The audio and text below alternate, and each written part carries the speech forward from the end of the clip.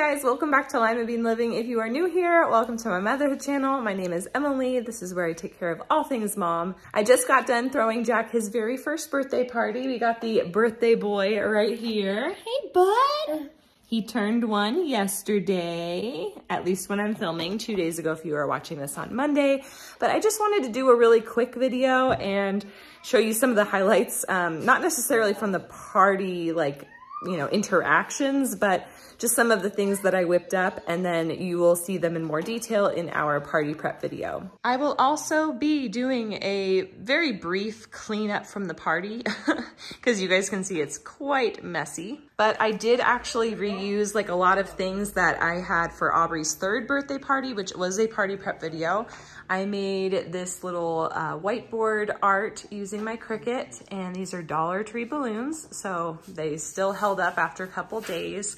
I also reused our Halloween like table skirt that I made because it takes a long time, and I definitely wanted to get at least one more use out of it. These little bags are a very easy way to do like goodie bags. And then, like I said, I have, you know, a lot of like leftover decorations from Aubrey's birthday party, so I didn't really have to go and spend additional money on decorations.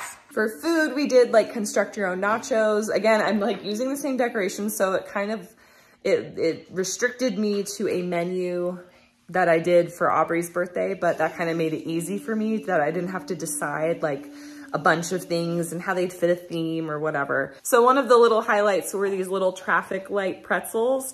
Now I made like the pretzel rod version with real size, like regular sized M&Ms for Aubrey's 3rd birthday, but they weren't as popular. But these little pretzel sticks with mini M&Ms were definitely a hit.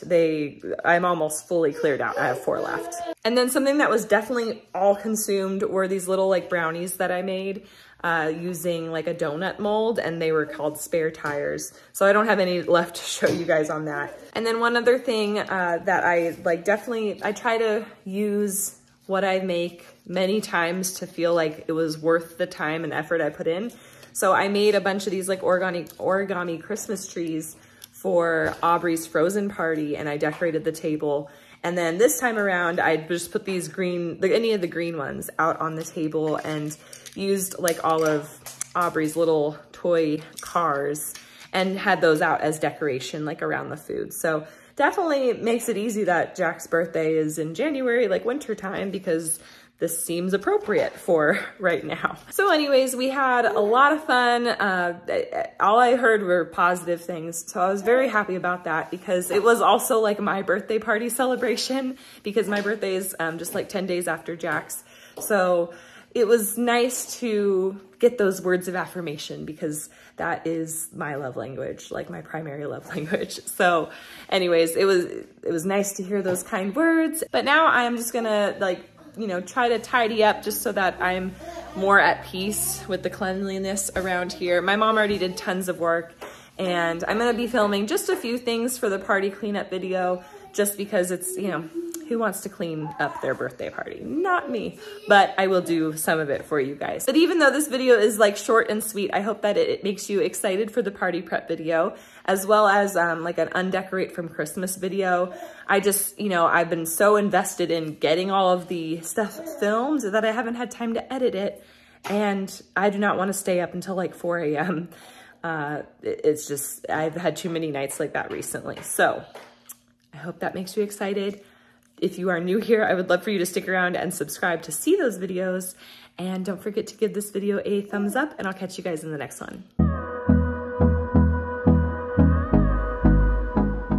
Woohoo! You've made it to the end of the video.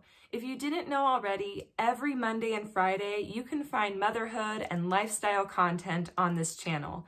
And since us moms have to do it all, that may mean yummy recipes, easy DIYs, mom hacks, cleaning and organization, or just a combo of everything. Please know that you are loved and you are made for greatness, and I will catch you in the next one.